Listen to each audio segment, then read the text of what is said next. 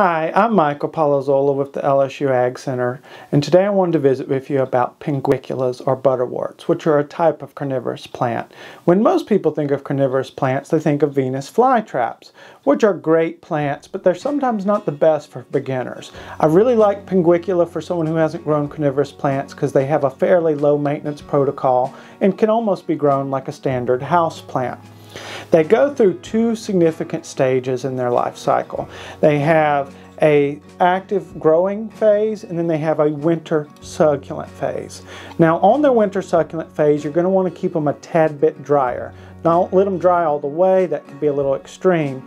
But in their active summer growing phase, you actually want them to have free use of water.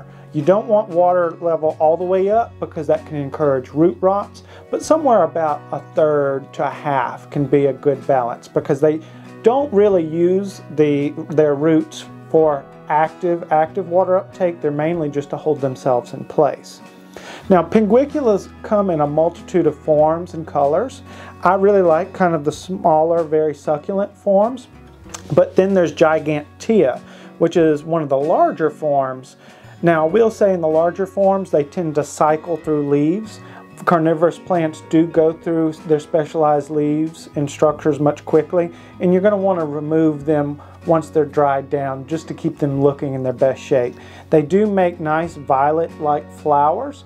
Normally when they're flowering, it means they're happy and they're getting plenty of mineral nutrition either through foliar fertilizer or catching insects. And that means they'll be healthy enough to start attempting division.